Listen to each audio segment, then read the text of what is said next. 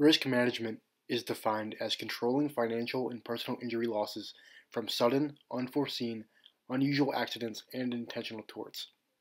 The risk management process is a tool for decreasing liability because it not only decreases legal liability, but also delivers quality programs and services to guests. Thorough plans include both what to do to control risks, as well as a rationale for why the risk management steps are followed. The risk I encountered on Penn State's campus is public liability caused by negligence, particularly within Beaver Stadium on a game day. I found that the stadium for the whiteout game versus Michigan was over capacity by approximately 4,100 people.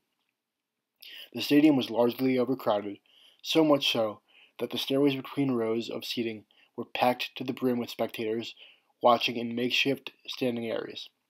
Should there have been an emergency, this certainly would have proved to be hazardous, as there was not enough space to safely exit the section, let alone the stadium as a whole. In event of a fire or active attacker, many guests of the stadium in this case would have extreme difficulty finding a feasible exit. It can be inferred that due to the issues with overcrowding, there very well may have been possibility for trampling scenarios and suffocation due to panicked patrons running for the exits. An example of such a situation can be seen from the Hillsborough Stadium disaster in 1989, in which a British football match saw 3,000 people funnel into a standing room only area to fit 1,600 people. As a result, 162 patrons were hospitalized with injuries and 96 people died. The trial for this incident is ongoing, as South Yorkshire Police Supervisor David Duckenfield, who was in charge of public safety for this event, is being tried for manslaughter due to gross negligence.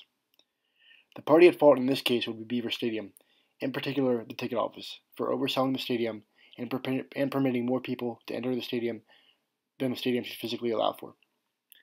If I were the manager of Beaver Stadium, I would take certain steps to carry out a proper risk management analysis process.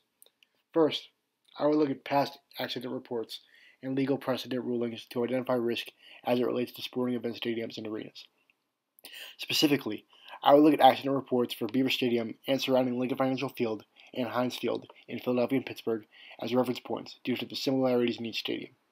Then, I would go to local politicians and judges' offices to discuss legal precedent on the matter and determine whether Beaver Stadium is truly putting people at risk in the situation. Secondly, I would evaluate risk by determining the severity of the problem and considering how often it could happen. In this case, the severity of the risk would be of extreme proportions, given that many people could be seriously injured or worse, and given the financial ramifications Penn State would have to face if such a situation were to occur. The frequency is realistically not high, because of the safety and security precautions put in place to protect guests. However, it is always better to be safe than sorry, and this case is no different.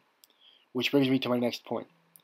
I would try to reduce or eliminate risk altogether as part of the risk treatment strategy.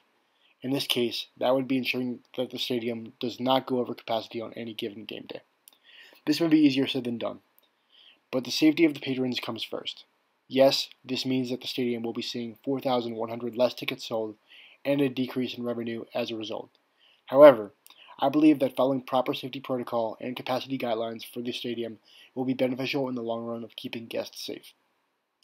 In my risk implementation strategy, I would hire a risk management committee and train all ticket sales and ticket taker staff to keep track of the amount of people entering the stadium.